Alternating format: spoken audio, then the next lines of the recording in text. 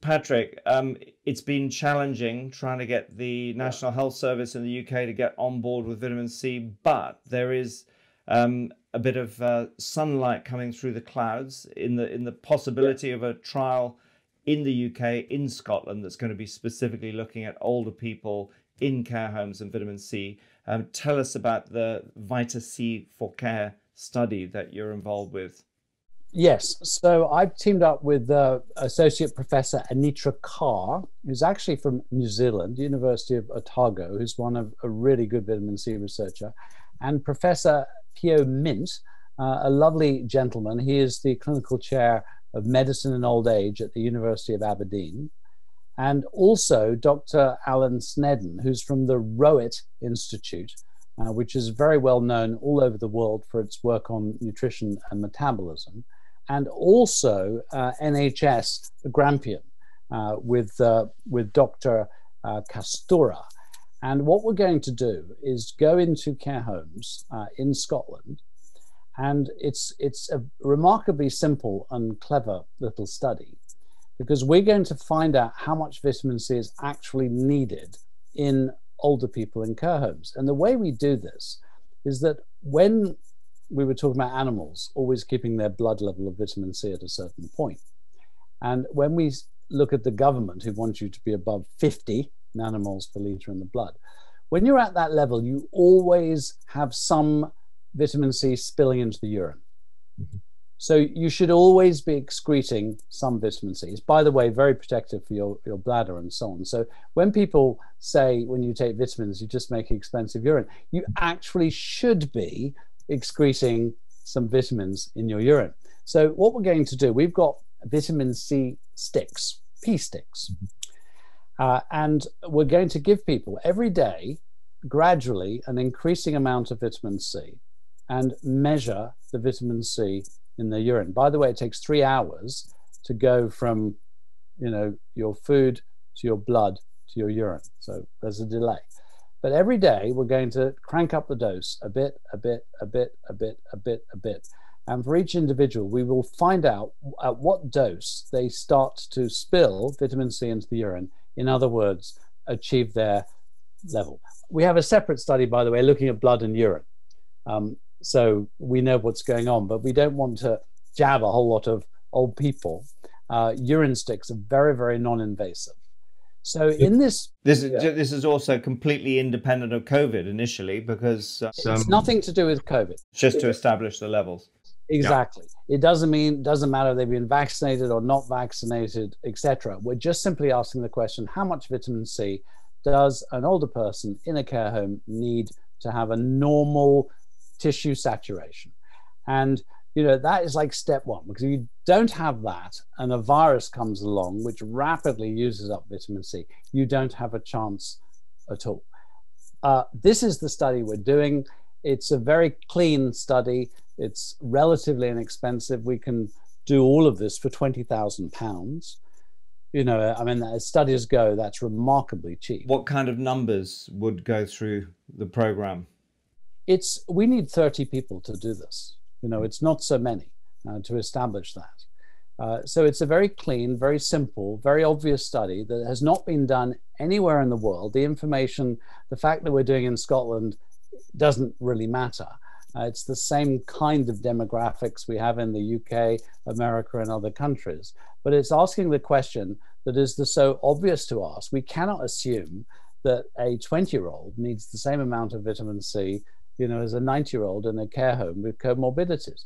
And are you measuring blood levels alongside it, or? No, we have a separate study where we're looking at the dynamics of blood and urine. So we will already have established exactly how that works, but we don't need to be doing blood in these people. We just need to do the urine measurements, because that will determine how you get to saturation. And also, what I love about this study, it's a very important study to do, and we obviously need money to do this. And the next study after that, we could then look at what happens if you give more vitamin C to someone who becomes infected, is that it uses such an incredibly simple measure that costs barely a few pence, which is a vitamin C urine dipstick. So the point here is that I went to one intensive care unit, Chelsea and Westminster, and I met the wonderful head of research, intensive care research there, Dr. Marcella VitC4Care, and she was already giving vitamin C, usually 1 or 2 grams, and sometimes getting kickback, from others that in the system who just are so anti-vitamins. We're so anti-vitamins in the UK. It's just extraordinary. The evidence does not support the position that exists within the NHS and the medical profession at all. And I said, you're a woman of science. How do you know you're giving enough if you don't test? And she said, you're absolutely right. So I gave her some vitamin C dipsticks, and she started to test people. And she found often that she needed to give 6 grams before there would be any in the urine. So what I'm saying here is what should be happening in these COVID times, without a question, in hospitals, is every single person who arrives in hospital with COVID should just dipstick in the urine, no vitamin C. We need to give you some. It's so cheap. It's so easy. It's so that still is some distance away from a trial that's going to be telling the NHS, for example, what the optimum levels are for, within a critical care setting. It is. But, we have over 30,000 people. I mean, our grandparents have died in care homes. In America, the number is probably 100,000 people. And I know people have this sort of, oh, they're old and they're going to die anyway, and they sort of just pass it off. But this isn't right. These older people, we know, need more vitamin C. The question is, how much more vitamin C do they need? And of course, as we eat away at the edges of the intensive care research on vitamin C and the 8 gram on the, all these different directions, eventually somewhere we hope the penny will drop. Because Linus Pauling in 1970 wrote a book on this, and he put on the front page of the book that when the next swine flu epidemic hits, everybody needs to know that the symptoms can be massively reduced by the appropriate use of vitamin C. And somehow we've got to get people, I mean, do you know, in Wales, where I spend a lot of my time at our retreat center, Forest Barn, they know that when you get a cold, you have elderberries. It's just, in the mentality. Yeah. And we need to get into the mentality, vitamin C. Vitamin D, I went for vitamin C, by the way. The campaign on vitamin C, which is also where you can donate for the care home study, is called Vitamin C4. It's actually the number 4, but it doesn't matter. Vitamin C4 COVID.com. And we now have almost 100, we've got 10,000 active supporters. We have almost 1,000 professors, doctors, nutritional professionals, frontline workers supporting this campaign. And the reason I went really ballistic for vitamin C was not because I don't totally know that vitamin D is important, or zinc, or quercetin, or anything else. But I knew that vitamin D was already being championed, and I knew that we had already over 100 relevant studies on vitamin C. So the care home study is really important because it establishes something worldwide that needs to be known. And remember, if it turns out that an older person needs 400 or 500 milligrams, you need to eat 12 oranges to get there. Yeah. So in other words, you're going to have to supplement.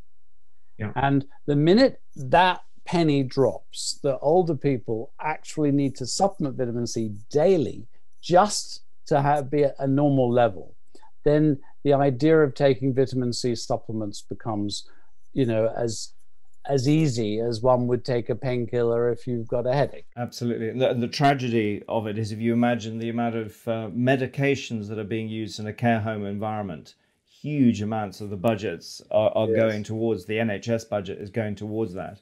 And we're yes. looking at an incredibly low cost vitamin. If you're not in a care home, chances are you don't have to wait for the government to tell you. You can take it now. But people yeah. in a care home may not be able to take it on their own without a directive from Public Health England. So Patrick, it's really important. If you could just say, bottom line is you can't get funding for this kind of project from any of the normal BBSRC research routes. So this is crowdfunding of research, and you're looking to people to make donations. So if you can just mention the website again. The website is vitaminc4covid.com. Vitaminc4covid.com. If you go there, hit the donate button, it really, 50 quid, 10 quid, 100 quid. We can raise, whatever you can give makes such a difference. And by the way, also, it will help us. We're all doing this for nothing. So, I'm not charging anything for any of my time. Most of the researchers that I've mentioned are just, they're not charging either. We've kept the cost really, really low. So every penny you give, will help not only the care home study, but it helps the whole vitamin C campaign. We hope to keep doing the essential research that's necessary to drum home the message. But on this point, grandparents' lives do matter.